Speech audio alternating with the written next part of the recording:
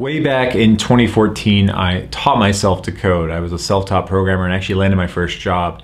And looking back on it, with all the experience that I have now of mentoring and coaching people who are trying to become software developers and helping a lot of them to get there, I noticed that there are things that I did back then in terms of my habits, choices I made that were not very good. They were what I would call regrets. So what I wanted to do in this video is talk about some of the biggest mistakes I made during that process when I was trying to become a software developer so that many of you guys can avoid a lot of that. So that's what we're going to talk about. Let's go ahead and dive into it. Looking back on 2014, I think the big regret that comes to mind first is just thinking that more is better when it comes to study time.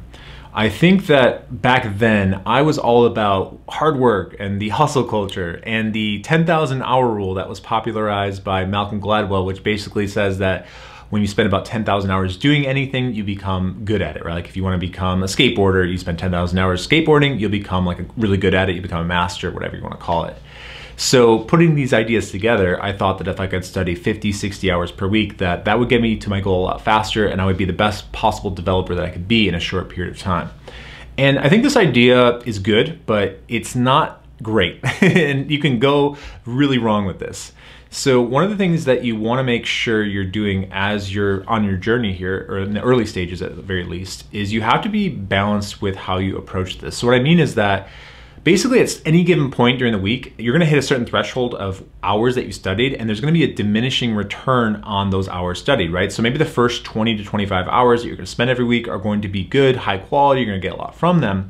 But at a certain point, it's just going to not be as effective. Either you're not going to retain the information as well. Maybe when you're actually studying, you're not actually studying because you're opening Facebook, but in your mind, you're thinking, well, if I'm in front of the computer thinking about programming, it doesn't matter what I do.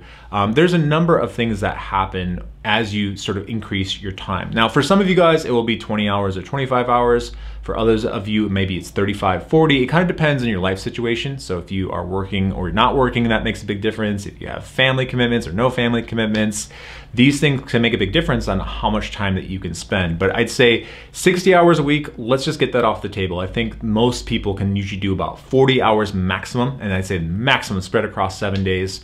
For many of you guys, it will be closer to 20 or 25 hours. But you have to figure that out. I recommend tracking your time and really starting to see and being able to make distinctions for yourself of when you start to have those diminishing results as far as your time. So just want to be clear here, definitely want to spend as much time as you can studying, but just be paying attention to when the study time actually is not effective, when you're distracted, when you find that the process is unbearable. Maybe that means taking breaks, getting away from programming so that you recharge, and ultimately when you do spend your time studying, you're getting the maximum effectiveness out of that time. The second thing I regret looking back in 2014 is just the fact that I didn't build a lot of projects.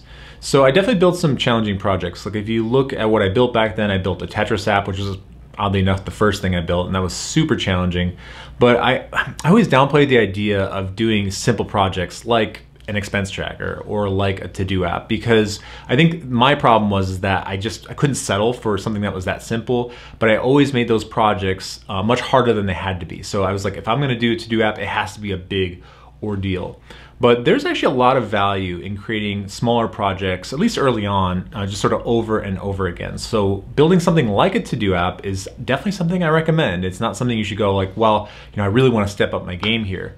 You could also build something that's similar to a to-do app over and over again, right? So you could build an expense tracker, you could build a note taker, you could build an application that tracks your favorite books, your favorite recipes, whatever it may be. But it's okay to build things over and over again. It's more about repetition and drilling down a lot of the fundamentals, a lot of concepts just over and over again. Now, I would recommend over time increasing the challenge level, right, to get to the point where you're building complex and challenging applications. But it's not necessarily that you are only going to build one application the whole time and that's going to go in your portfolio. Don't be afraid to build smaller things to get your confidence going. Now, speaking of regrets, if you don't go down below and smash the like button, I promise you that you will regret it. So make sure to go down there and do that. Also, if you haven't subscribed to my channel, which is all about how to become a programmer, make sure to go down there, hit the subscribe button. Also make sure to hit the bell icon so you get notifications anytime I put out a new video. And really, I'd say my last regret is that I wasn't very confident when I went into the job hunt process when I probably should have been.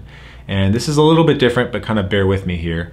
So when I started applying for jobs, I felt like the biggest imposter ever. Like, who am I to go out there? I'm just this guy who's been doing it on his own. Like, why should I deserve this? But here's the thing.